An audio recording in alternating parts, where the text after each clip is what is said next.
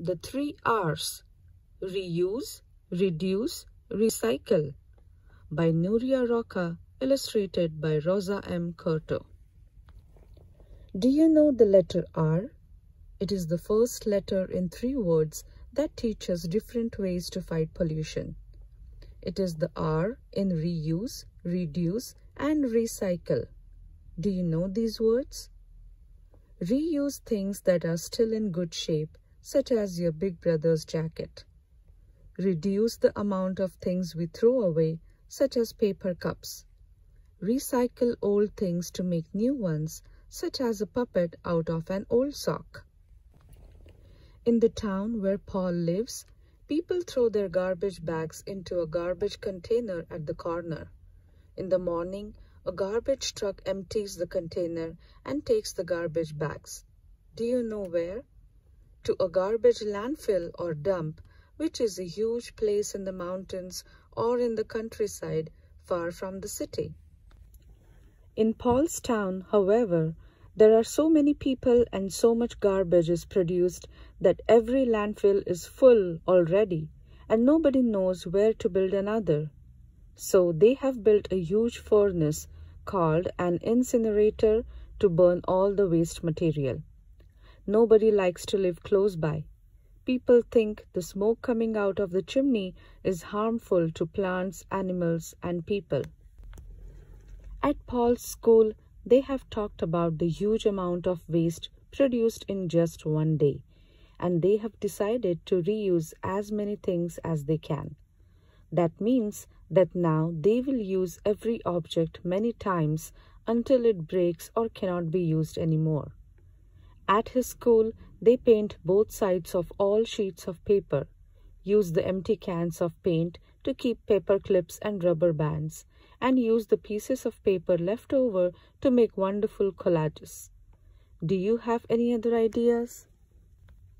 At home, everybody reuses as many things as possible. Paul wears the t-shirts that his big brother has outgrown and also plays with many of his old toys. Can you guess how many objects on the right page may be used over and over? Paul's brother outgrew his bike and now Paul rides it. And since he has no use for his tricycle anymore, he has passed it on to his cousin. Something else we do at home and at school is trying not to waste water or electricity, because this way we help take care of our planet. It seems very little, but the drops of water from a leaking faucet could fill up a bathtub in a day. So keep the water and lights off when they are not needed, of course. When Paul and his family go shopping for food, they take their own baskets or bags made of cloth. By doing that, they won't have to ask for plastic or paper bags at the supermarket and will reduce the amount of plastic and paper made by factories. Reducing means using very little, only what is needed. Plastic bags are very handy, but sometimes they end up in the sea, where they can be dangerous for animals. Turtles may take them for jellyfish and eat them, or they may get tangled up in the plastic rings used to hold cans together. It is very important not to litter the ground, the woods, the beach, the ocean, or the city. At Paul's school, they throw all paper and cardboard into a special street container. Then, trucks pick up everything and take it to a paper mill, where used paper and cardboard is shredded and washed until it becomes a pulp that is wet and soft. With this pulp, they make paper again. When it gets dried, we have recycled paper. Practically everything can be recycled.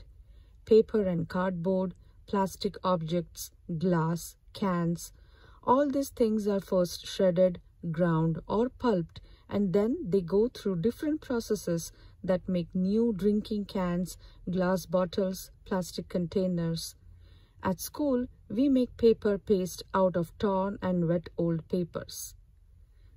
These are the things made with boxes and paper paste. Paul's parents have told him that food scraps can also be recycled. all food that otherwise would be wasted can be made into fertilizer, which is food for plants. The fertilizer produced this way is called compost. The banana peels and lemon rinds Paul has just thrown into the garbage may become food for plants like all food scraps. That's great. But if we want to recycle, we have to put the waste in special containers. Now, in the kitchen at Paul's home, there is a container for things made of plastic, metal or glass, and another for all the other garbage. Also, all newspapers and magazines are neatly tied in packages so that they also can be recycled. At some schools, they also collect used batteries. The children have been told batteries may not be recycled and that they pollute a lot, so it is very important not to throw them in the garbage. That's why the children have made a special container for them. Once it is full, they will take it to a recycling center where the metal from the batteries will be used to make new ones. The drawings to decorate the container are the work of Paul's class. Nice job, isn't it? If we waste less and recycle all we can, there will be less pollution and we will be able to live for a long time in our little planet, breathing smokeless air, swimming in clear waters, and strolling through woods and countryside free from garbage. Paul thinks it is worth the effort. How about you?